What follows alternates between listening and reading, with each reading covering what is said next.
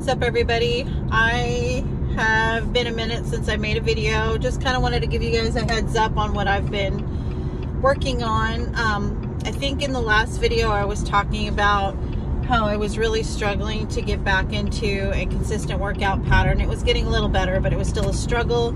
Unless I came home from work immediately and worked out and I didn't have any other distractions, such as needing to help with my grandchildren or you know, things that needed to be handled for the family or whatever, like I would, you know, come home and work out. But there's always seemed to be something that needed to get done that was, you know, precedence, like has to happen like right now. And so I have a girlfriend, a close friend, that gets up every single morning and works out with clients at 5 a.m. and she looks amazing, and it was really like getting to me like, you know, I have that ability too, but I've been trying for years to make working out first thing in the morning a priority, and to no avail.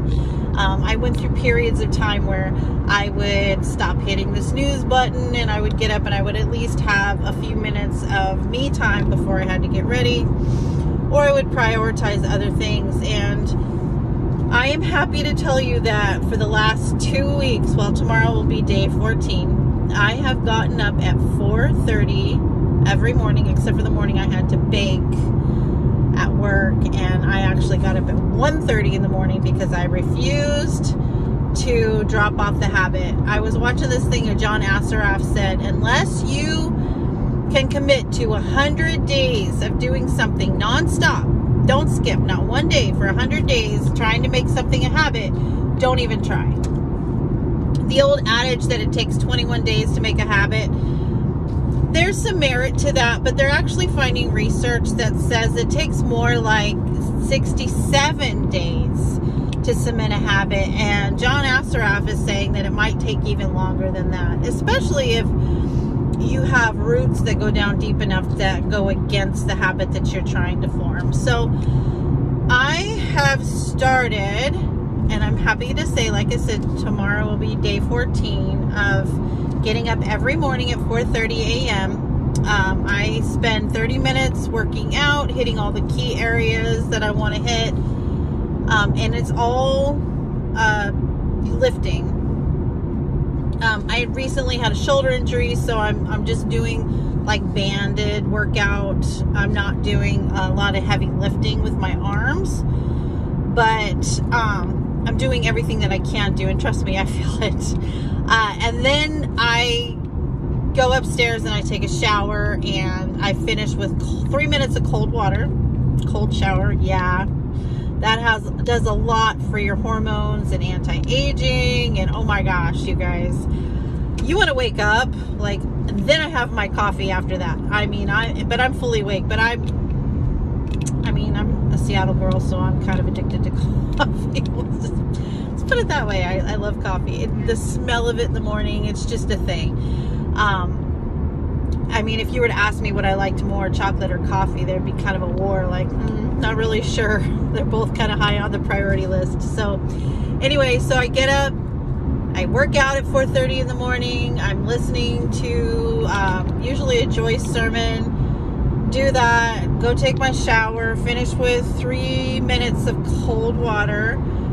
Ben Greenfield explains the science on that, that it needs to be 3 minutes to really get the benefits of the hormones, the anti-aging, the energy, all the things that you want to happen from cold water. It needs to be 3 minutes of exposure. So I do that, and I'm actually going to work up to 5. Right now I'm just cementing in these habits.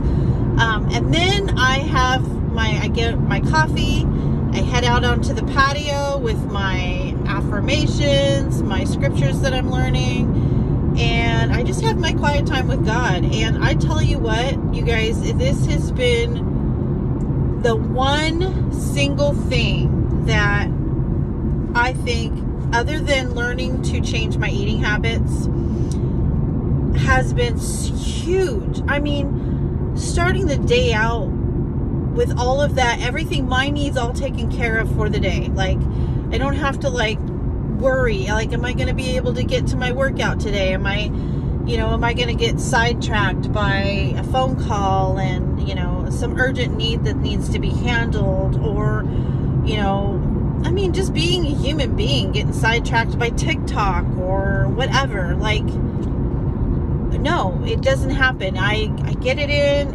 I actually go to sleep in my workout clothes. And I mean, my workout clothes aren't elaborate. I mean, it's a pair of sweatpants and like a sports bra, you know. I get up, I stop my alarm, I grab my phone, I go straight to the basement, and I start doing my workout.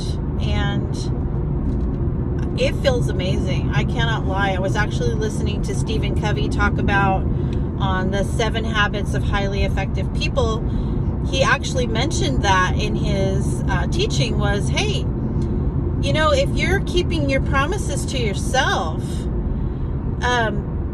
you're operating on a whole nother level, right? So you guys, I'm like seriously excited about this. I was actually kind of afraid to talk about it too soon, because you get that momentum going and it's almost like you talk about it and then, ooh, you sound like a badass, and you're kind of like, oh, you know, but no. This habit, 100 days, I am committed to it. And I proved that to myself when I had to be at work at 4 o'clock in the morning that one day in Bake. And I said, you know what? I don't care. I'm going to fight through this. And I got up at 1:30 in the morning and I did my routine, and it was kind of rough. I ain't going to lie. Like, I stood there in front of the basement door for a minute thinking, my gosh, am I really going to do this? And I did.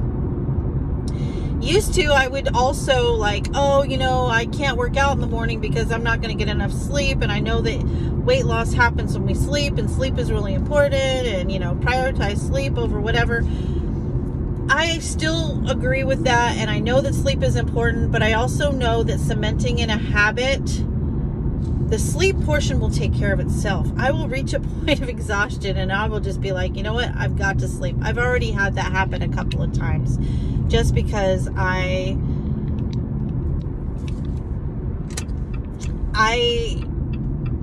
just got to the point where, you know, I'm starting to realize like how much I prioritize everyone else over myself.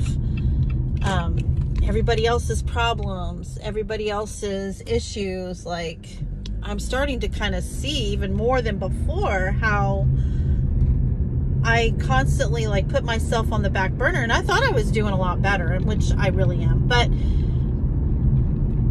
you know, if I need sleep, but yet I'm choosing to stay up for whatever reason,